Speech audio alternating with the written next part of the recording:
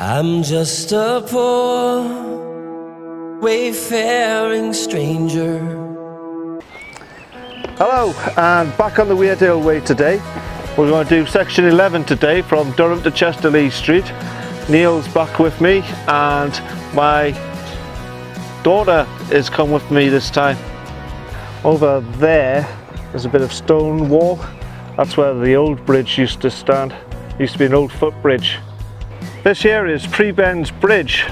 It's where we started our walk and finished last time. It was built between 1772 and 1778 and designed by George Nicholson. It was designed to fit in with the scenery of the cathedral and to give the best views.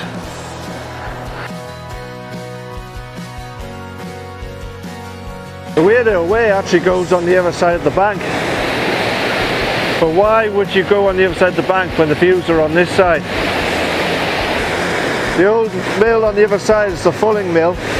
It was used to power hammers, which were used in turn to turn wool into felt. The mill on this side was an old corn mill.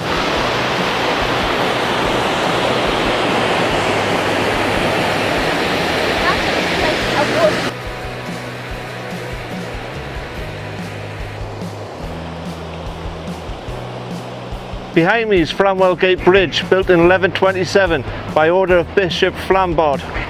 It's the oldest bridge in Durham. It once had a number of shops on it, but these were cleared in 1859 in order to double its size.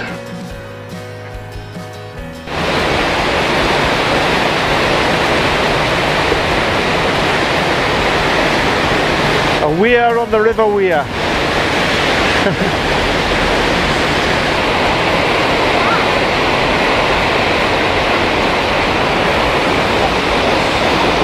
Over there, it looks like a more modern mill in order to generate electricity. It looks, from this angle, it looks like it's a screw. So it'll be very similar to the one that's at Cragside Hall. This is Freeman's Reach hydroelectric generator. Generates enough electricity to power 400 homes in Durham.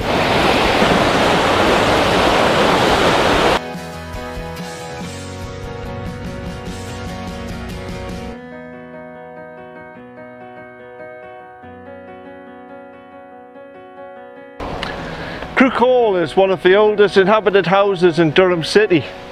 The oldest part is the 14th century medieval hall. For this was added to in the 17th century and again in the 18th century, meaning that the place now has a fine architecture from the medieval, Jacobean and Georgian periods. Unfortunately, it costs money to go inside.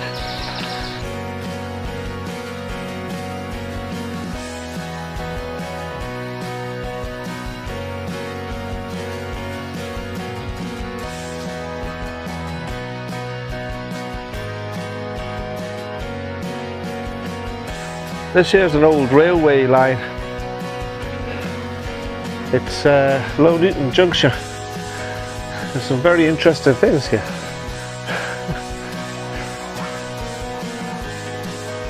And these big gate-like structures, like gate posts almost. You got the either side and either side of here as well. I'm not exactly sure what the purpose was, but if you know, put a comment below and let me know. Behind me is Durham Franklin Prison. It was opened in 1982 and expanded in 1998. It holds just over 800 prisoners, including some of Britain's most notorious criminals, such as the Yorkshire Ripper, and it's where Neil spends his holidays. And a lot of Nick's friends are in there too, and we're going there to visit them right now. Neil's just telling me you get a nice cup of tea in there. He'll give you the insider story next. When I was sent to jail, you put me down. When I was sent to jail, you put me down. When I was sent to jail, you know I couldn't get no bail. When I was sent to jail, you put me down.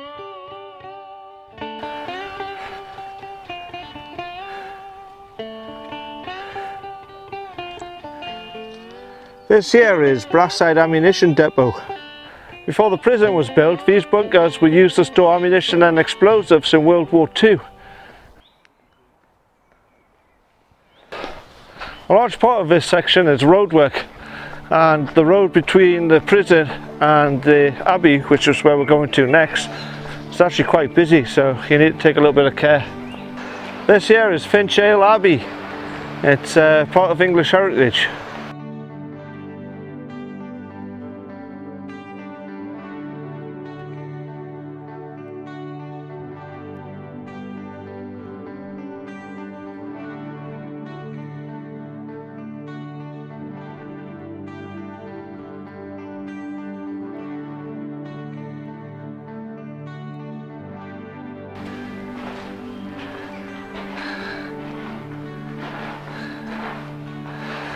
Finchale Abbey was a Benedictine priory. It was built in the 13th century.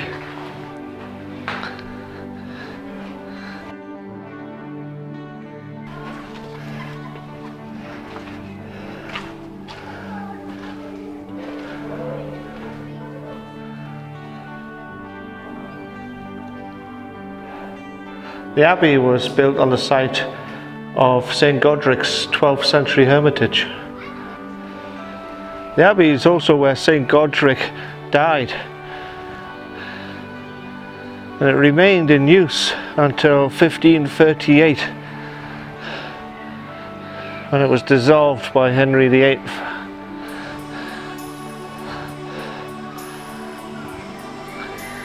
And mysteriously, St. Godric's body disappeared from his grave. Nobody knows what happened to it. So that was Finchale Abbey, and definitely one of the highlights of the Weardale Way, and best of all, it was free to enter. Yay!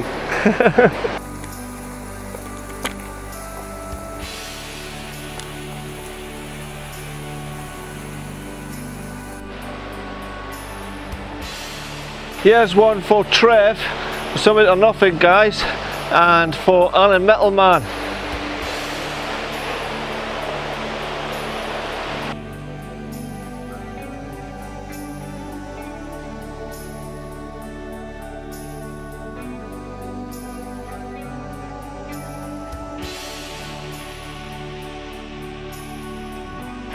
We're on the edge of Great Lumley now.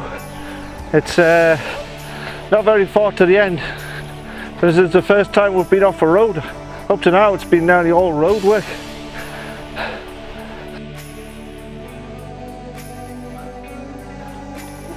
That's the path, the official Weardale Way path, according to the map.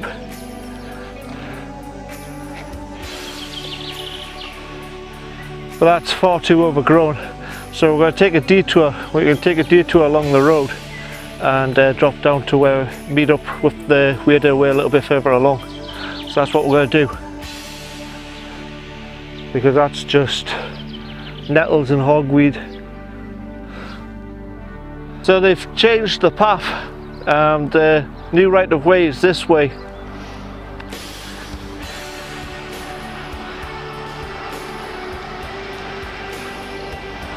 That's better than going through all those nettles and hogweed.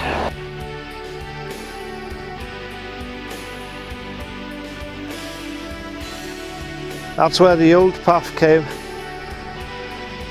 and the new path comes along here, much easier. There's Lumley Castle over there, not sure you're going to get it on my camera, and there's the Emmerich Cricket Ground where we've parked the car.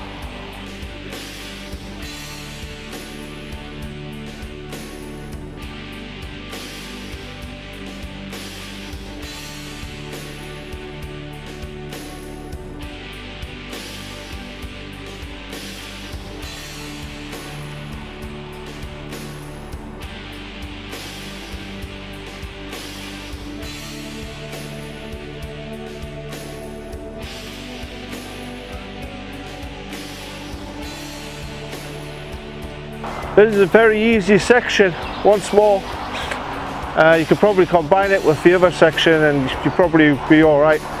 It might sound a lot of miles, but it's very easy going. and the only thing I would say about this section is for like the last mile and a bit, there's been a lot of giant hogweed, so something to be careful about.